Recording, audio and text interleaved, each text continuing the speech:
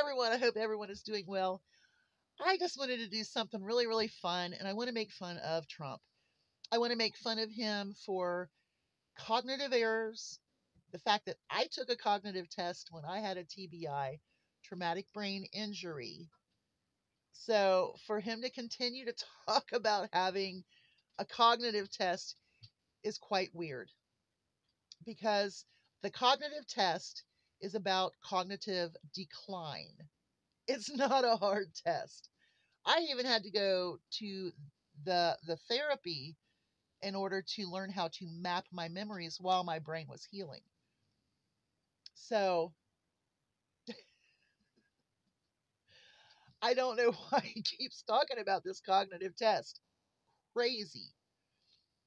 Anyway, what about where he says he doesn't think that magnets are a good idea because once you pour water on a magnet, poof, it's no longer a magnet. All of you working in recycling or in junkyards, do your magnets work in the rain? What about the magnets on ships? Do they work in the rain? How could someone say that? Really? When I heard that, it took me a second. I was like, what? Okay. How many of you have had to have your ID to go into a store and buy a loaf of bread? You don't. Maybe if you go in to buy cigarettes and alcohol with the bread, you would have to have your ID. But going into a store, you can have your money and you can go in and buy your bread and not have to show your ID. Where in the world does that come from? This is like, I find it absolutely hilarious because it doesn't bother me, but it's going to make people mad. And it's hilarious. So anyway, let me give another one real quick here. I was watching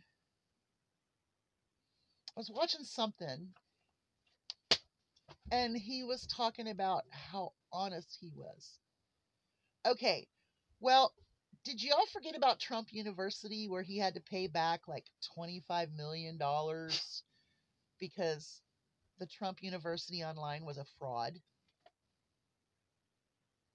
How about the fraud in New York that he's done? He's already found guilty of that. When you're defaming someone, aren't you making fraudulent and lies and claims that are not true, especially when you have to pay him $83 million for that? Yeah, pretty much all fraud and lies. Okay, I got stuck there.